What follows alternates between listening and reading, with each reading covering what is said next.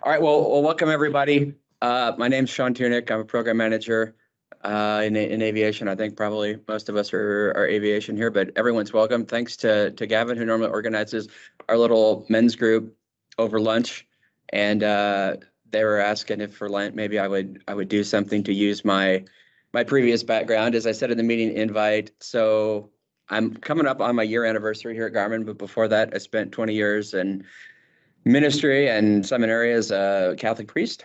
And so a lot of our group is Catholic, but I invited several others on here. So it'll be maybe a little Catholic influence today. And my advanced degrees are in liturgy and studying the Mass and the sacraments and things like that. So I always work in a lot of liturgical things when I talk. But um, I it's been a wonderful first year here at Garmin for me, and I really love our culture, and the fact that we can have a little meeting like this over lunch is great. So part of what we do for Lent, I always would tell people there are things that you give up, like chocolate or whatever, but sometimes more important are the things that we do additionally. So thanks to everyone who wants to join today and be here, because this is just one of those additional things you can do. And we kind of like to joke that the program that Jason and I are on is so intense that they had to hire a priest into the program department to deal with the program that we all know. So for me personally, it's great to be able to use. I always have to ask God, how does He want to use me? And obviously, that was maybe a little more obvious in answer to call to official public ministry. But then now that I'm doing aviation. How do I use all that other stuff, the other stuff that I've learned, places that I've been? And so when I was thinking about what I could do for some Lenten meditations, I've gone around the country and I've done parish missions and spoken for Lent. But I thought I've had the blessing to 3 times go to the Holy Land. And so I lived there for 3 months, actually, when I was in seminary. And so I got to go all around the places. So that was in 2006, 2007, and then I went back in like 2012, and then again in 2020. So I've been around there, and sometimes they'll refer to the Holy Land as the fifth gospel. We know the 4 gospels: Matthew, Mark, Luke, and John. And of course, that's how we come to know a lot about our Lord's life and where He lived. But to actually physically be there in the places, I know really has helped me in my prayer, my meditation, as we'll see when it says, well, Jesus went to the wilderness for 40 days. Well, what does that actually look like? And so that kind of sparked my interest. Like, well, maybe I could do that.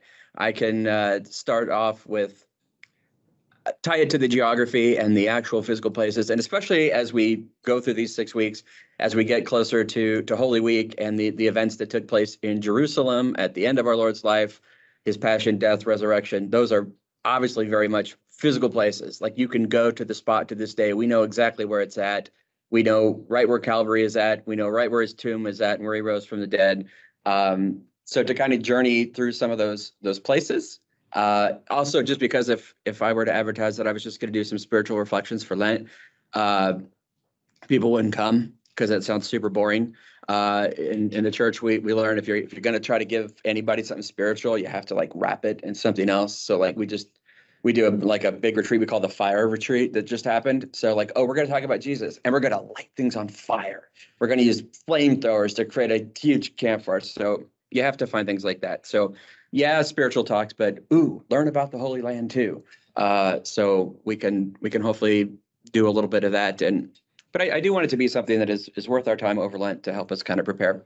So I've got up there, this is me, my first time to the Holy Land. So that's in the Tel Aviv airport. That was kind of what started this all a little bit. I got off the plane and there it is. And oh my goodness, I'm in Israel. Now, the interesting thing is that there's Israel and then there's the West Bank. And I'm not going to get into a whole lot of the geopolitical stuff of the modern day, but know that there are 2 at least entities there today that we're talking about. And so the airport is in Tel Aviv, which is Israel. So they're welcome to the Holy Land. I will say that when I went there the first time, I wanted to keep in touch because I was there for 3 months. So you might imagine my parents missed me a bit, as did everyone back home. So what I did was I started a daily blog where I would each day make a little meditation of here's what we did today. And that gave rise to what is now my website. So if you want to follow along even more into detail there, you can go to seanthebaptist.org. Sean is the Irish version of John. So John the Baptist is my patron saint. Therefore, I'm Sean the Baptist. Not .com. There's like an actual Baptist pastor whose name is Sean, who has SeanTheBaptist.com. Don't go there. Go to SeanTheBaptist.org, and there's one of the menus is pilgrimages, and you can go and see that original blog from 2006, 2007, where it's like 70 days of here's what we did today, and pictures and meditations and reflections and things like that. It's also got all my homilies from when I was a priest, and I'll put these talks up there too. So this will kind of be a reboot, as it were, of SeanTheBaptist.org. Because if you go there right now, the last thing is, well, I was leaving ministry, and then I got a job at Garmin, and this will be part of the reboot. So there we go. All right. So 48 days of Lent. We might just start with that. First of all, Lent. Where does that word even come from? Well, Lent means spring, which is a little interesting considering the majority of Christians now live south of the equator, where it's not spring, it's fall. So only in English and kind of Germanic derived things would we find the word Lent, which means spring. Most of the other language, including the official language of the Latin Church anyway, in Latin, it's some version of the number 40. So the official, if you were to look in the Latin Missal, it would say quadragesima, the 40 days. The quad you can kind of recognize a 40, and gesima is days. So quadragesima, or in Spanish, Quaresma, Italian, Quaresima, the 40 days, which makes a lot more sense considering northern, southern hemisphere, everything like that. So how do we get that? A little trivia for you. The number 40 for Lent, as we'll see, is symbolic. So even the calculus in it is a little bit symbolic. But if you want to get to how do we technically arrive at there being 40 days of Lent. So in the Catholic calendar, Lent, we know, starts on Ash Wednesday and it ends on Holy Thursday evening. So people ask, well, when does Lent end? Well, technically it ends on the evening of Holy Thursday when a season all to its own begins called the 3 days, the Triduum. So if you were to count from Ash Wednesday to Holy Thursday evening, you would get 44. But that's not very symbolic. So like, okay, well, the Sundays are technically not fast days. So take out the Sundays, but Good Friday and Holy Saturday are fast days. So if you add those back in, you get 40. And there are various ways this has been computed, and the Eastern churches do things a little bit different themselves. So yeah, if you want a little math trivia, that's how we come up with 40 days of Lent. But more importantly, why 40 days in the first place? Well, there's a couple different reasons why 40 is significant in the Bible. And so this is where we get more into the spiritual side with the mathematical trivia out of the way. So if you remember one of the greatest movies in all time, The Ten Commandments with Charlton Heston as Moses, they are famously, the Israelites are enslaved in Egypt. You know, we have Abraham, Isaac, Jacob, whose name gets changed to Israel. And there's that famous other musical, Joseph and the Amazing Technicolor Dreamcoat. And that's how Andrew Lloyd Webber gets all the chosen people down from Israel into Egypt.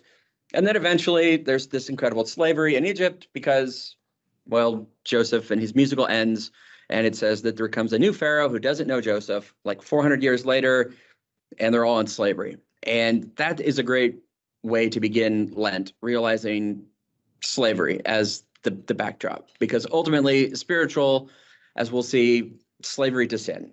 That's really when we want to move, the whole purpose of Lent as it is to move from slavery to sin to freedom. That's if we want to say, what do we really want to do during Lent? That's it. We want to go from slavery to freedom, slavery from sin to new life, new freedom in God, which is really what Easter is all about. So the backdrop for that is the Israelites then, God famously sends Moses, Charlton Heston, to, well, set them free. He tells Moses, go to Pharaoh and tell him, let my people go. And Pharaoh says no. And of course, we have the famous 10 plagues. And eventually Pharaoh says, okay, y'all get out of here. I don't ever want to see you again. And we have the greatest scene in movie history with the parting of the Red Sea, and Israel goes out of Egypt into the wilderness. And famously, they're on their way to Mount Sinai, where they get the 10 commandments. And then they are told to go to the promised land, which is where Abraham, Isaac, and Jacob lived. What we would know today is the modern area of Israel. God promised Abraham that land. That's why we call it the promised land. And so they leave Egypt, they get the 10 commandments at Mount Sinai, and they go up to the promised land. There's just one problem. They get to the promised land, and they're all ready to cross in and take it, because God said, I'm giving you this land. This is it. I promised it to Abraham and his descendants forever. Go ahead, go take it. But they're scared because there are people already in the promised land. And so they send 12 scouts. I like to think of Boy Scouts. I'm a Boy Scout. So they send 12 scouts who go into the promised land, and they look around and they find out, wow, there are really formidable people already living here. We don't think we can do it. And so the scouts come back, and 10 of the 12 of them report back to the Israelites, we should just turn around right now. We can't do it. There are giants living in this land. And only 2 of them, famously Joshua, who will eventually lead them in, and Caleb. So Joshua and Caleb say, no, look, yeah, it's going to be hard, but God told us we'd do it. So if God said, we should just go in and do it, because God will be with us. And who cares if they're giants or we're going to have to fight, or trust God. In the end, as is often the case, the 10 outrule the 2, and everyone agrees with the people who are afraid. And so instead of entering the promised land, they have to wander. And this is where our verse from Numbers picks up. Because your men explored the land for 40 days, those are the 12 scouts, you must wander in the wilderness for 40 years, a year for each day, suffering the consequences of your sins. So the first 40 that we see in the Bible that is important for our Lenten journey is this 40 years that the Israelites actually wander in the wilderness. So this would be the wilderness outside of the Holy Land, down through the Sinai Peninsula, 40 years. And notice that the reason for this is that they are to suffer the consequences of their sins. 40 is an important number here because it also represents the number of years in a generation. It literally means all the people who are too afraid to enter the promised land don't get to. We're going to wait for the next generation, and they're going to get their own chance to see, will they do better? So the first wandering in the wilderness is a punishment. And notice whenever God punishes, it's never like vindictive or like just because God needs to show his authority or something. God is all powerful. He doesn't need us. He doesn't need to show how powerful he is. His authority is not infringed upon just because we reject him, which is a good thing to keep in mind. All sin is ultimately bad for us. Doesn't hurt God. God can't suffer. God gives us his law and tells us what is good and what is sinful for the sole purpose of making us happy. If the Israelites had gone in and taken the promised land, they would have been very happy. Instead, they said, we don't trust you, God. So God has to say, all right, well, if you are going to be far away from me, literally in your hearts, I'm going to let you experience in your body that you are, in fact, far away from me. You are not in the promised land. You are not in your home. You're going to wander for 40 years. And so it's meant to be, it says, suffering the consequences of your sins, but it's meant to be medicinal, to heal them, to allow them to not trust in themselves. And of course, famously in the wilderness, God gives them water from a rock. Moses actually strikes a rock and God gives them water. He gives them manna, so he gives them bread to eat in the wilderness. So God, yes, they're going to wander, but God is also with them. Famously, there's a pillar of cloud and a column of fire. And there's the tabernacle in the wilderness where God comes to dwell. So yes, they're exiled, but God is also with them. So that's a really important part, I think, to remember. And whatever weaknesses we're bringing into the season of Lent, whatever way we're enslaved and we want to be free, God is going to allow us to suffer the consequences of our sin, but he is with us and he wants to heal us and ultimately bring us to freedom. So when we hear 40, our first thought can be to this wandering in the wilderness. We are perhaps needing to be purged, as it were, from all that separates us from God. So that's the first spiritual kind of meaning of this. And so I want to show you a little bit. If you wonder, like, well, what does it mean to wander in the wilderness? Well, here's a little bit of it. I mean, we're going down the road. I just snapped that picture right out of there. So there's going down the road there. I mean, imagine spending 40 years going through that. That's big and open, and there's not much there. And you can imagine it was the same time when they were wandering. It's just this open wilderness. And to give you an idea, here's a little map for you. So we've got, my mouse doesn't show them. There's probably a way I could do that. But you see the cities of Jericho there. That's the Dead Sea down on the bottom. And that little blue strip that goes up, that's the Jordan River. So on the left-hand side, the west, is the majority of the promised land in Israel that we know today. If the map went over further to the left, you'd see the Mediterranean Sea. Jerusalem is down about 7 o'clock-ish on that map up in the hills. But I put up here this map because Jericho will be very important, because this is where the Israelites will eventually cross the Jordan River into the promised land. And you can see the shading on there, just like I showed in the pictures. It's pretty barren. There's a little bit of life down by the water, and then it's pretty dry up in all those hills. So for 40 years, they have to wander around, and then eventually, under Joshua, they will cross the Jordan River, take the city of Jericho, and enter in the promised land, and again, disobey God. Over and over and over. And this is the story. So why do we have to do Lent every year? Well, because every year we eventually some way tell God, no, we're not going to do it his way. And we need to relearn again. Yes, we'll do it God's way. And it's better if we do it God's way.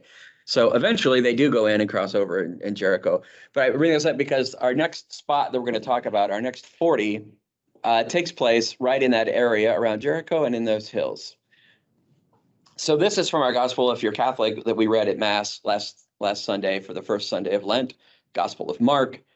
The Spirit drove Jesus out into the desert, that place we were just looking at, and he remained in the desert for 40 days, tempted by Satan.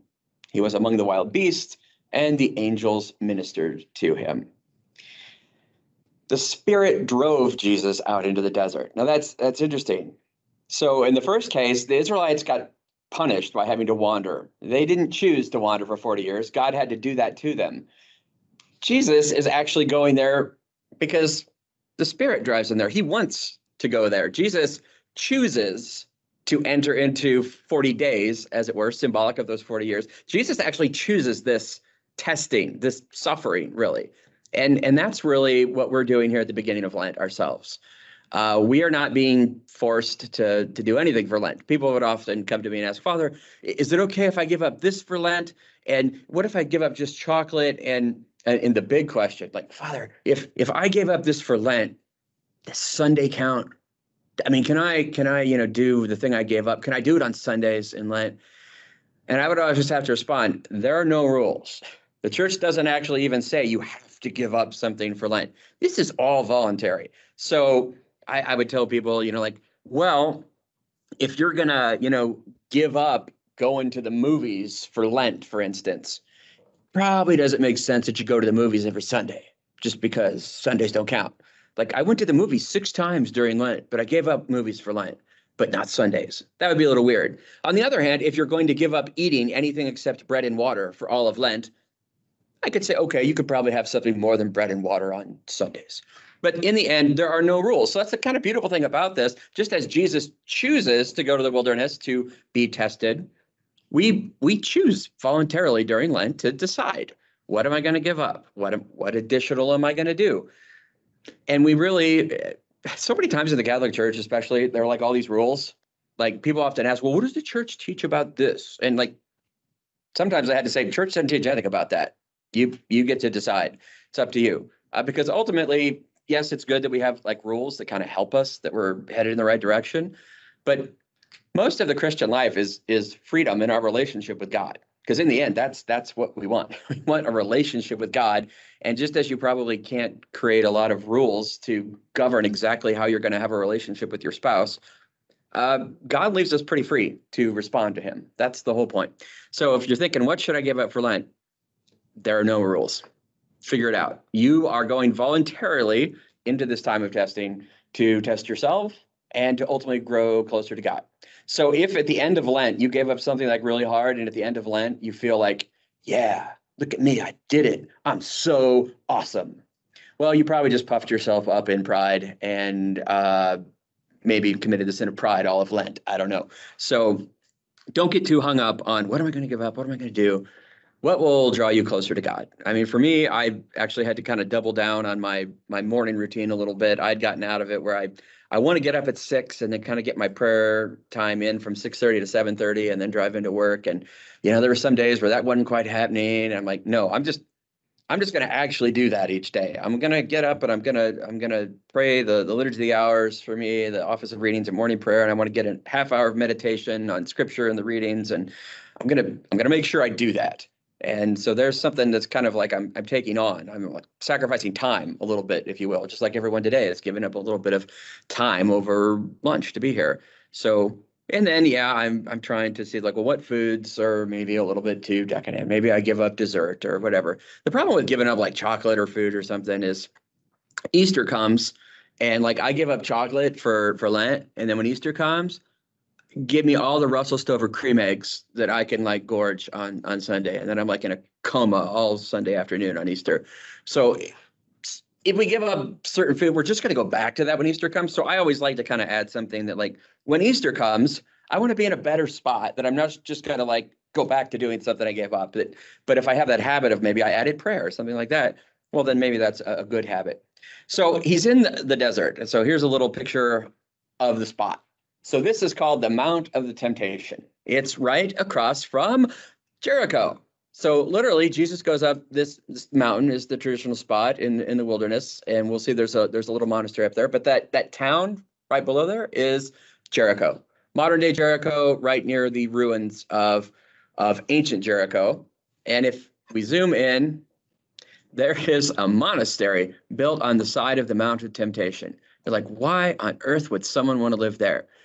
Well, the same way Jesus went out into the wilderness to be tested, there are monks that live there year round, and they pray and fast, and they too wanted to detach themselves more from the things of this life. And so I've been there several times now. So it's way up on that mountain. So you go partly by cable car, and then you hike up the rest of the way. And then when you get up there, this is the view today, and it would be similar to the view that Jesus would have had, except without the modern city. And that's looking straight east. And so those kind of hills in the background, that's Jordan. And that little green strip across the middle is the Jordan River. So that's the boundary between Israel and Jordan. And that's what you see when you're looking out on the top of the Mount of Temptation. And if you go in the monastery, street's pretty small. There's a beautiful little chapel there. Iconostasis there, for those familiar with the Eastern worship tradition, so that the sanctuary of their chapel is behind there. And then the go-to point, as it were, is this. This is the rock upon which Jesus supposedly sat as he was tempted and looked out over that view. Now, is that the actual rock? There are, as we go through our Holy Land journey here, there are certain things that we know exactly where they happened. Like I mentioned, the tomb of Jesus and even his birth in Bethlehem. Like we know those spots are the spot. Is this the rock Jesus sat on during his 40 days of temptation? I don't know. But there is a rock probably that he sat on. I'm guessing he sat on quite a few rocks. This might be one of them. Nonetheless, this is where people go. In case you Google Mount of the Temptation or Temptation Abbey, you're going to see this picture because this is supposedly the rock of temptation. But before we move on, I want to talk a little bit about that word temptation. So the Latin word here is tentatio. It's It may be better translated as testing. So notice it says that the Spirit led Jesus out into the wilderness to be tempted by Satan, tested. We hear temptation, and I think we automatically think, "Oh, this is bad." Really think of it as testing, and testing is not bad. In fact, right before I didn't get a chance to put it in the slides because the morning has just been crazy. But I went out and I took a picture of sys test. So Andrew's bench out there. We think of testing here. So I'll try to work in the Holy Land. I'm going to try to work in some aviation stuff too. But think of all the effort that we put into testing our software and our hardware before we field it. Now you can ask Andrew if he thinks testing is bad or not. It might indeed be suffering, but we invest a lot of money in testing at Garmin. We have an entire department that just does. We should call it the temptation department, maybe, because maybe it's temptation to give up and quit. I don't know. It's rough in testing, even for Garmin, but we recognize that it's like actually important. And we're gonna run things through the same thing like over and over and over again to see, to really kind of groove it. Like my morning routine. The last week it was almost kind of hard to like be committed to it every day. But if you keep testing it over and over and over, you build up, you kind of groove it a little bit. And that's really how, if we add stuff during Lent to form those habits, like that's testing. Am I going to get out of bed at 6 o'clock or not? I mean, that's one of the greatest temptations there is. Like I could just hit the snooze bar and go back to bed, and it would be so nice. And then I keep telling myself, why is it that just lying here feels so much better? Is it really going to be any easier to get up 5 minutes after having snoozed? Like, no, it's not. I just need to get up and do it. Well, that's testing. That's temptation. Now, Jesus went into the wilderness and underwent quite a bit additional temptation, but not all temptation is bad. So we know Satan is going to try to tempt us. There are three major enemies that we have: the world, the flesh, the devil. Those are the normal ones we always point to. So everyone wants to think of, the devil testing us. And that's true. Satan is powerful. He's a fallen angel. He's way more smart than us. He tries to outsmart Jesus, for goodness sake, in his temptation. So yes, Satan is there and it's going to try to tempt us. But that's probably, of all the worries of the three, probably the world, the flesh. So we always think of flesh and we think of like sexual sins or things like that. Overeating, gluttony, all those things. Sure. Those are all temptations. Great. I would just draw our attention to the other one, though, the world. Notice where Jesus goes to be tested. He goes out in the wilderness. He gets far away. Most of our temptation, I think, that we really struggle with today is that worldly part. Think of just how tempted I am. Like I can pull out my phone now and, be on Facebook or Instagram and just immerse myself in worldly things. And even think about things that are good, like the news. I got to stay informed. So I'm going to watch the news. And then the news is just on constantly. I don't listen to much of the TV anymore because it's just, I realized after a while with the news, they're just trying to sell me stuff in the commercials in between. And I'm like, I would finish watching the news and I'd be just all upset and worried. I'm like, why am I doing that? And so to fast, at least from some of that, my roommate and I, he's given up TV for Lent. So it's kind of nice that, we just don't have that. I don't watch a whole lot of TV, but it's like noticeably quieter around the house in the evenings now when I get home. And my fiance, Mary, doesn't even have a TV. When I go over to her house, we actually, if we want to watch a movie or something, we pull out a little iPad. So this whole idea of the wilderness, it's a pretty sacred sort of place in our religious tradition. Going to the wilderness is not a bad thing. I'm a Boy Scout, so I like to go camping and backpacking. And, why would I want to go sleep on the ground when I have a perfectly good bed at home? My parents ask me that sometimes. Right before I came to Garmin, I decided I was going to go out into the wilderness. My wilderness for me was the Great Smoky Mountain National Park and the Appalachian Trail. So in order to for me to make that transition a little bit from maybe ministry life back to lay life, I decided, wow, well, the Israelites, when they left Mount Sinai before they entered the promised land, that, they went to the wilderness. So I'm like, I decided I would hike the Appalachian Trail. Not the whole thing. That takes like 4 or 5 months. I didn't have that, but I did have a week. So I decided, you know what, I'm going to go hike the Appalachian Trail. And it's really kind of neat if you do backpacking, you realize just how much you don't need. I carried everything I needed for a week on my back, all my food and my water pump and everything, my tent, and and I hiked all over the place. And you really, in the middle of Great Smoky Mountain National Park, you don't even have a cell phone. I did, however, meet people who had a Garmin InReach.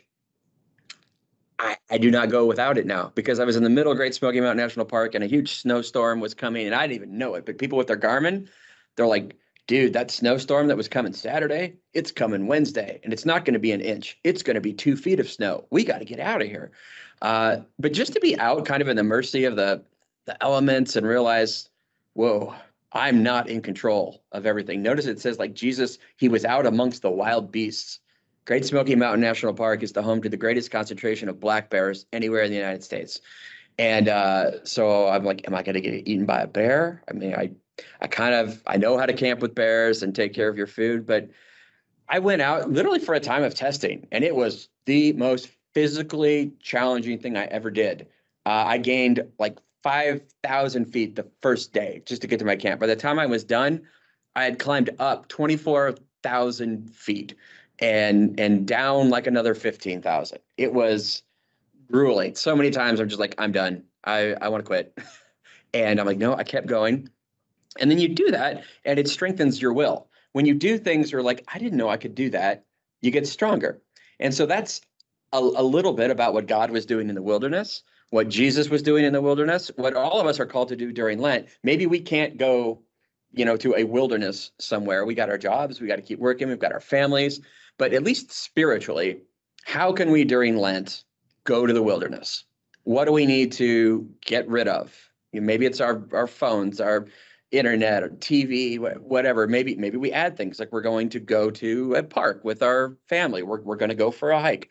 We're going to go do something that is off the grid. Whatever it is, there are no rules on this, but with the wilderness as kind of our backdrop, what can we do this Lent to go to the wilderness? Maybe it's just fasting from normal worldly things that maybe you will go back to. Or maybe Easter comes and you're like, we really didn't miss that TV all that much. We did family game night instead, and we kind of like playing games instead of just sitting in front of the TV mindlessly. Who knows? Pray about it. Notice it's the Spirit that drove Jesus into the wilderness. So let the Spirit drive you this Lent to figure out what you want to do. But how can you spiritually go to the wilderness? Okay, with the wilderness apart then now, I'm going to finish up here with kind of the map of where we're going. Okay, so we've talked about, going out into the wilderness, and we start Lent with this 40 days and going out to be tempted. But where are we headed? Well, I kind of already hinted at it, because at the end of the 40 years of wandering in the wilderness, where do the chosen people end up? They end up here. That is the Jordan River. And that happens to be the exact spot where we believe John the Baptist was baptizing. So notice Jesus, before he went out to be tempted, this is where he started from. This is ultimately where we are heading at Easter, because really this journey through the wilderness is meant to end, just as it did for the chosen people, of a crossing of a river, as it were. And the church has always seen this as symbolic then of baptism. This is the spot where Jesus was baptized. So there is John the Baptist standing at the spot where John the Baptist was baptizing. You can actually go down in the water. That's Jordan on the other side. So this is the international border as well. But you see, it's out there in the middle of nowhere, and here's this water. And so the church has always seen this as a sign of baptism. And I would let you know that at the end of Lent, the end of the temptation, well, there is a test, as it were, to see how you did. But it's not going to be God asking you, you chose to give up chocolate, and how'd you do with that? You didn't, did you? I saw those Hershey's Kisses you ate. Or like, oh, you were going to give up sweets. I saw you grab a cookie from the break room. You failed Lent. No, there's no one at the end of Lent going to be telling you you failed, you're successful. Sometimes I think it's actually good that we fail on our Lenten promises, because then we don't get too puffed up and we realize we're not the ones in control of this. It's good to have goals, whatever. There is, however, a test at the end of Lent, and it's going to happen either at the Easter Vigil or at Sunday Mass on Sunday morning. Because much like teachers love to give pop quizzes, what if you had the answers ahead of time, or even the questions? So I'm going to help you, because at that first Mass of Easter that you attend, the priest is going to get up and you're going to hear him say, brothers and sisters, now that we have completed our observance of Lent, let us renew the promises we made in holy baptism. And 90% of the people are going to be like, the promises I made in holy baptism. What were those? Let's see. I was a little baby. I don't really remember. Or I'm not really sure what that was. The promises we made in holy baptism. I'm going to give you the questions and the answers ahead of time. I'm a Boy Scout. I said, so we always start every Boy Scout meeting by we make our Scout sign and we say the Scout oath and the Scout law. Scout is trustworthy, loyal, helpful, friendly, courteous, kind, obedient, cheerful, thrifty, brave, clean, and reverent. On my honor, I will do my best to do my duty to God and my country. To obey the Scout law, to help other people at all times, to keep myself physically strong, mentally awake, morally straight. We start every meeting with that. That's our marching orders. So we renew our promises that we made as good Scouts, so we never forget them. That's kind of what we're supposed to do every time we're at church, to remember how it all started. Promises we made in baptism. Well, what are those? The priest is going to stand up. And there are two parts. There are 3 questions in 2 parts, so 6 total questions. The first thing the priest is going to ask, do you renounce Satan?